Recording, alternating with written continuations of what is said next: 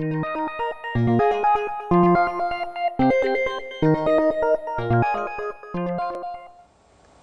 video is for those of you who are looking for a circuit that once you push a button, a certain amount of time will elapse and then a brief pulse will be sent to either a relay or another circuit.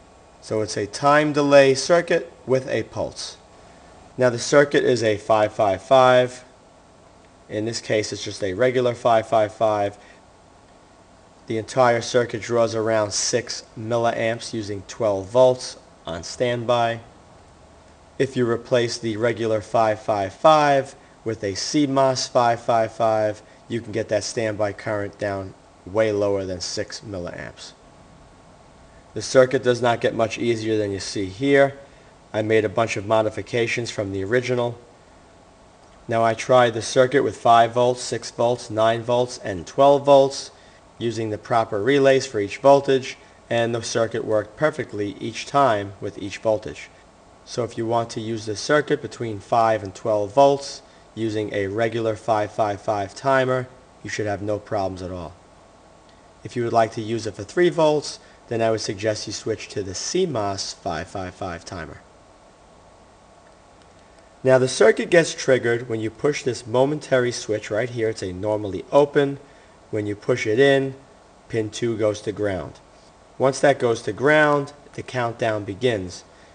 Once the duration has passed, a pulse will be delivered to this transistor to allow power to flow momentarily. Now the way this one works here, once this PNP turns on, when this becomes negative, what will happen, power will flow and it will be held back at this point by the 1K, and then you could have power going out from that point between the collector and the resistor to trigger another circuit.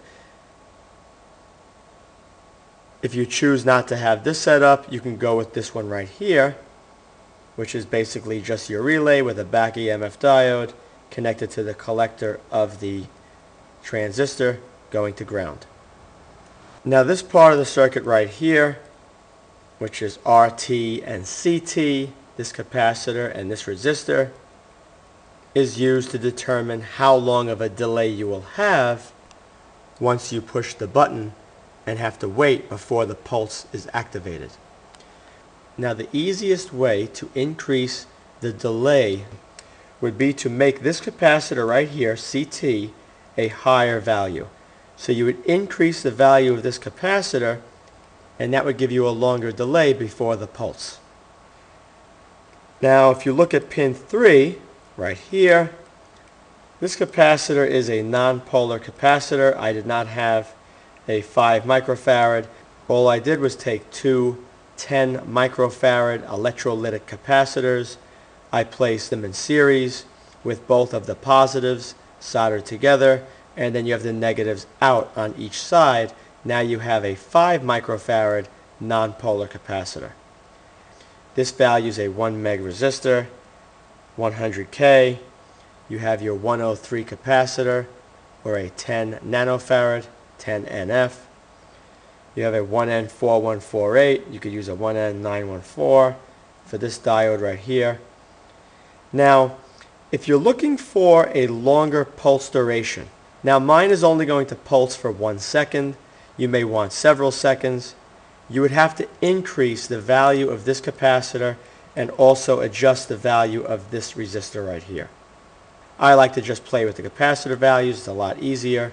So if you want to make the duration longer of the pulse, adjust this higher. And if you want to make the delay duration longer, you would adjust CT to a higher microfarad rating. Now you could also increase the duration of the pulse by putting a higher value resistor right here. I actually used a 15K. You can go to 20, 27, 36, and as you increase that, so it's going to keep that pulse a little longer. So play around with this value for a longer pulse and play around with this value here with the capacitor. What I'm going to do now is briefly demonstrate how well this works. I have right around 12 volts, 1198, 99. The meter is set on a continuity alarm setting. And there is the circuit. Right now on standby, it is only drawing 6 milliamps, like I said earlier. You can get that down to probably 1 milliamp or less by using a CMOS 555 timer. What I'm going to do now is I'm going to push this down, and in 15 seconds, you're going to hear the pulse being sent to my digital meter on the continuity alarm setting.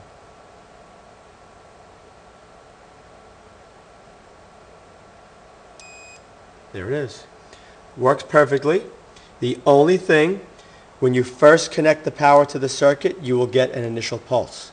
After that, there's no false triggering. It only triggers after you push that button and you wait the 15 seconds. In my case, it's 15 because of the values I used here, and you'll get that pulse.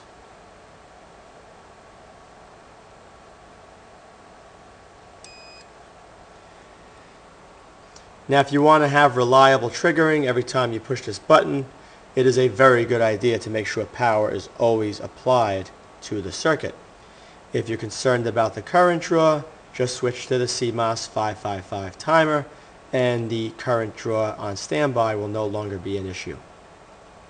I hope you enjoyed this video. Please rate it a thumbs up, subscribe, and post links to this video on other websites and blogs. Also be sure to check out my video playlists as well.